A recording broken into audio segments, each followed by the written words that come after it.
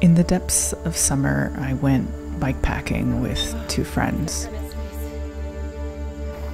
It was a hot July weekend, too hot almost to do really anything at all, much less ride 80 miles around rural South Carolina.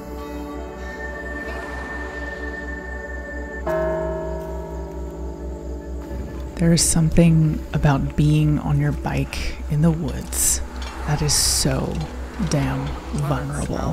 Very good. I feel at depths I seldom experience when I ride on busy city streets. In general, I am pretty quiet about my deepest feelings. I'm subdued and private. But in the woods, when I'm out there, I feel both caressed and ripped open, a sense of both belonging and fear, and my emotions come tumbling out of me.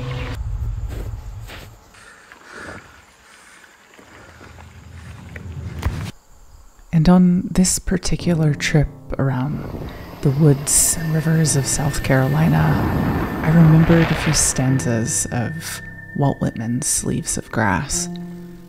I studied Whitman in grad school, and Leaves of Grass is one of those epic poems that I keep coming back to again and again and again in different periods of my life.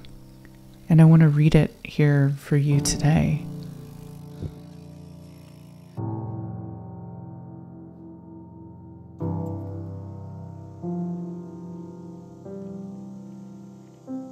My respiration and inspiration, the beating of my heart, the passing of blood and air through my lungs, the sniff of green leaves and dry leaves and of the shore and dark-colored sea rocks and of hay in the barn, the sound of the belched words of my voice loose to the eddies of the wind, a few light kisses, a few embraces, a reaching around of arms, the play of shine and shade on the trees as the supple boughs wag, the delight alone.